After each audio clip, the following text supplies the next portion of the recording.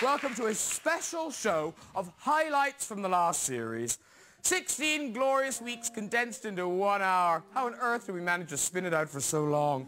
But what an exciting series it's been. And you, my lovely audience, you've been revealing yourself again, you brazen, shameless sluts. You've just been so... what's the word? So tasteless. So revealing. So glamorous. Painful. Embarrassing. I made a dog come by accident.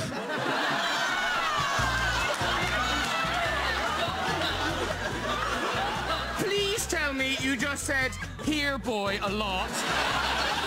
I used to go out with a farmer who had a thing about having sex in his chicken shed. And, These words are wrong coming out of your mouth, Colin. You're not supposed to be fucking in sheds. I came home early and found my stepfather in drag.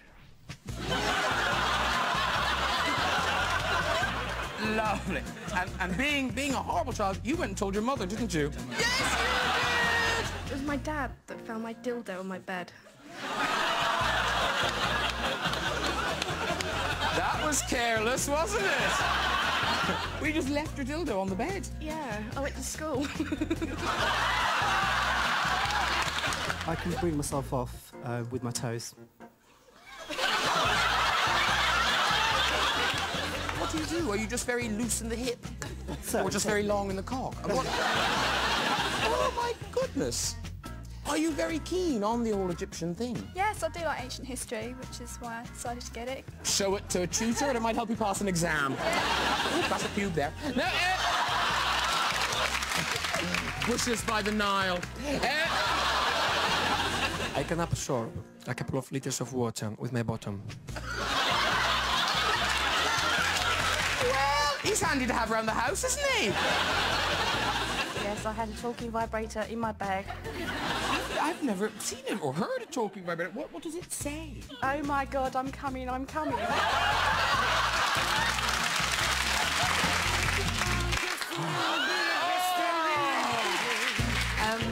I was getting ready for a date and I was quite nervous and I had the bath, washed the hair, done the makeup, and decided to make my undercarriage a bit smoother.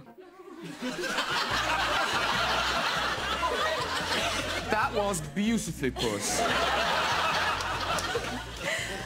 By waxing it, and I didn't know, but I'm guessing all the women thought that was a really bad idea. Never wax just before you go on a date, all the women are thinking. You know that now. Yeah. Okay, so you heat up, whatever. And you're meant to remove it at the right angle, and I didn't, and I was left with a full layer of glue. I was getting picked up in about a quarter of an hour and had to find some way to remove the glue. Nails, and ended up using a razor and removed a few layers of skin. Oh my God! But you know what's amazing about this? You know that a producer from Casualty is watching now thinking, genius! Well done, Sandra. Well done, all romantic people!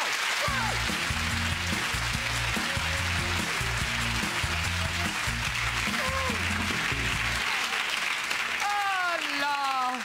It's Friday night, and there was a time when Friday nights on television meant only one thing to me. Ah, the sound of saxophones and the New York skyline.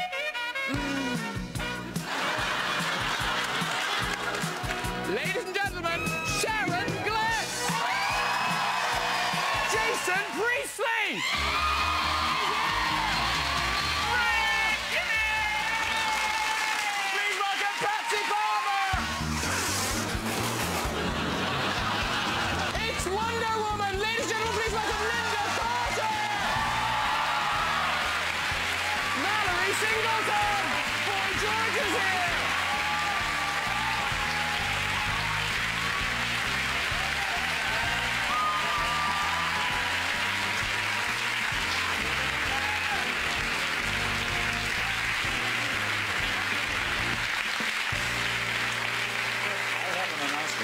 Oh, Leslie has an announcement to make. Police work is very serious business. And you leave me with no alternative. I'm forced to place this entire assembly under arrest. You for doing it and saying it, and you for listening and watching. I got to tell you, I've never heard of a talking vibrator before. I've learned something tonight. Nor did I. This is very informative, this show. You didn't warn me about that. I didn't. And of course, now you're here, Cassandra's really sorry she told the old Snaggy Snack story. She's thinking, he'll never want me now. What's my permanent scarring? I forgot. No, it's all right. Did you actually have to go to the hospital and, no? No, we're tough, we Brits. Wow. Oh, yeah. Wow. Stiff upper lip and all that, I suppose.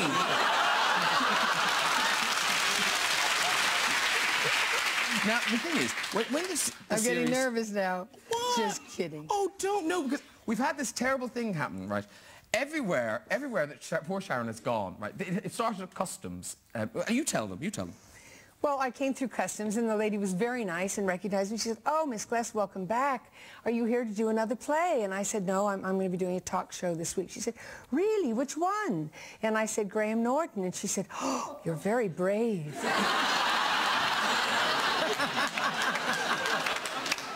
Would you ever do the kind of the full frontally thing? No, I mean, contractually, they wouldn't let me. No? I wanted to. Yeah? Yeah, I've got no problem. I quite like the idea of getting me bits out of the game. That's good, because we have a picture of you with your bits.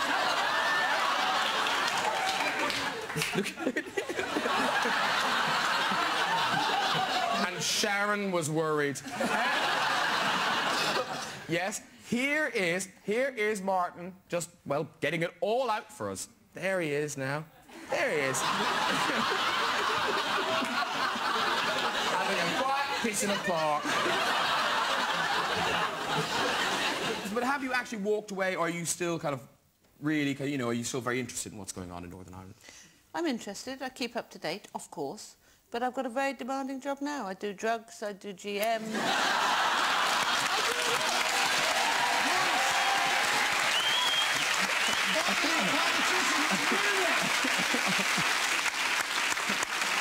Phenomenal. Not enough. You do drugs. You were brave. You were a brave, wonderful woman. You do drugs. I can neither confirm nor deny those allegations at this time. He said politicians are ballsy that say it, and he hasn't got the balls to say it. Do you do drugs? Do you know, I don't, but I am an alcoholic. Safer sex pants. But here we go. That's the...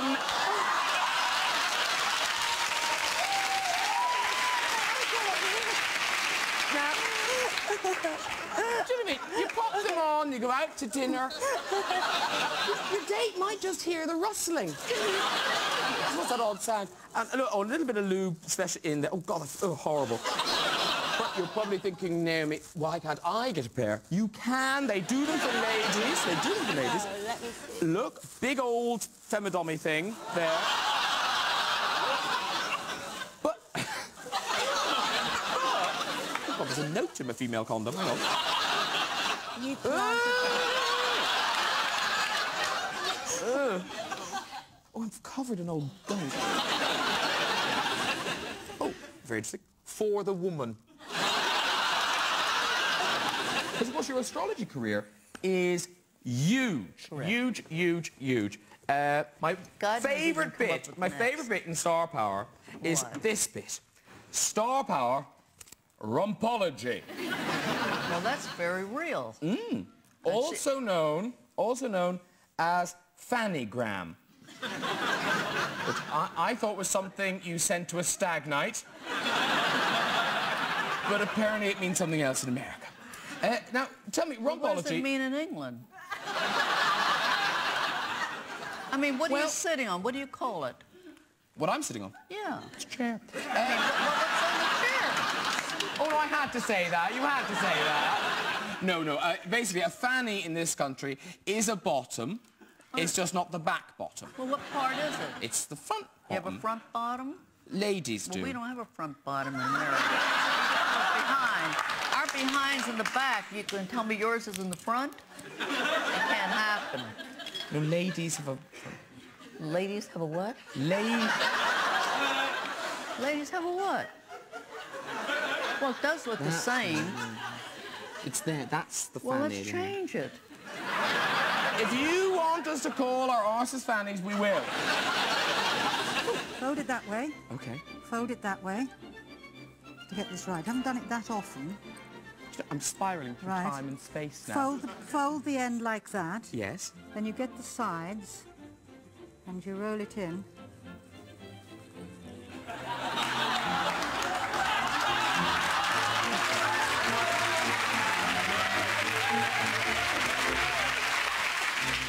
Sex facts, right?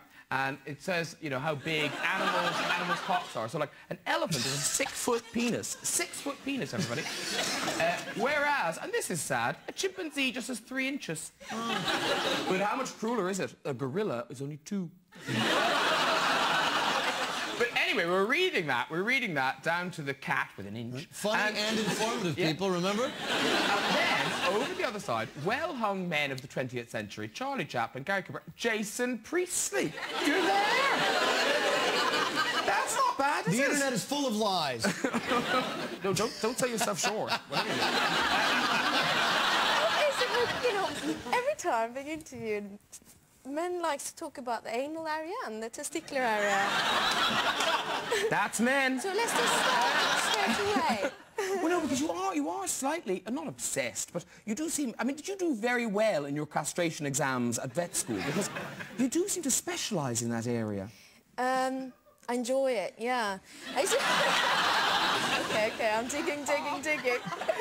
That I've been doing all kind of animals, you know. I think I had been in England a couple of weeks before then, and I'd done gerbils and guinea pigs, squirrel. Don't ask me why, I did a squirrel, well, I was meant to. And then suddenly I was in Africa, and I got my hands on some camel testicles. And actually, they saved them for me, because I got a little collection. So they freeze it. And it's not that bad.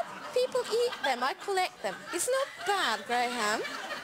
Dear you. Join us here on Channel 4, literally talking bollocks. Don's going to distract me now. He's very cute, but he's distracting. Oh, he's so I'll let him go walk. He's got... Oh, can I see him? Oh, you want to see him? Oh, no, see him. Oh, no, he likes you. Oh, he likes you very much. Oh, very good. Oh, you're the best. Okay, bye. Good job. Bye. This is quite funny when you do that, because then he goes mad. He has no idea what's happening now. Can you scratch him? Yeah. Oh,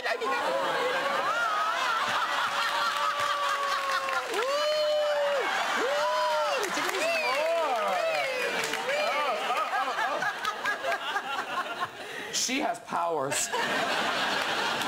I am thinking that what is the worst thing you've ever tasted, Julie? There were 2 worst things.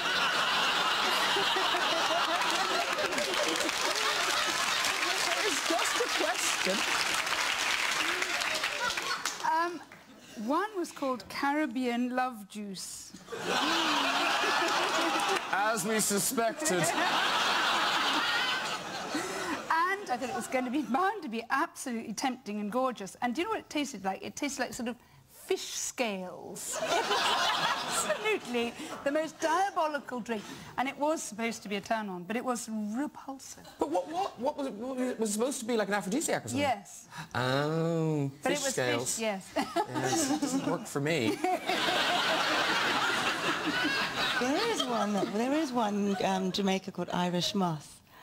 And what was that like? Fish scales? Well, it's white. Was this one white? It was, yes. Creamy it had the looking? look a bit like that, too. Yes, it was sort of globby. Globby. I've tried it. And it's fishy and it's meant to be globby. very good for men. Oh, is it? Yeah. Maybe I was just the wrong sex. We could edit this into a very enjoyable chat. But don't, Graham. No, But we don't. won't. We won't. I'll just say, what was the worst thing you ever tasted? And then you'll tell us love juice. Now, this is a lovely thing, right? This is a fleshlight. And you can have this around the house, couldn't you? People, Yeah, you know, sure. you just see the fleshlight and you think, oh, that's lovely, that's great, a nice little thing. Right, what you do is, when the moment arises, the man just unscrews the top. You have to be manly. You would, wouldn't you? It's not made for me. And you unscrew the top to reveal that in there. And I'll just let you work it out. It looks like you're collecting for charity.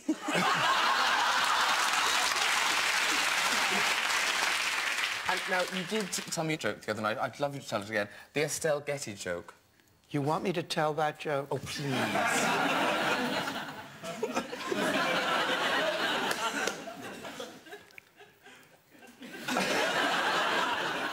All right, don't tell Estelle.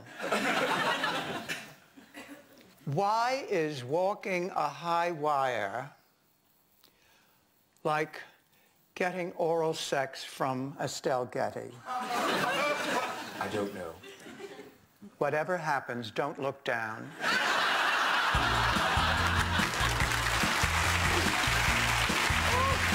Join me in part 2 for some gems from the internet, including a big singing penis.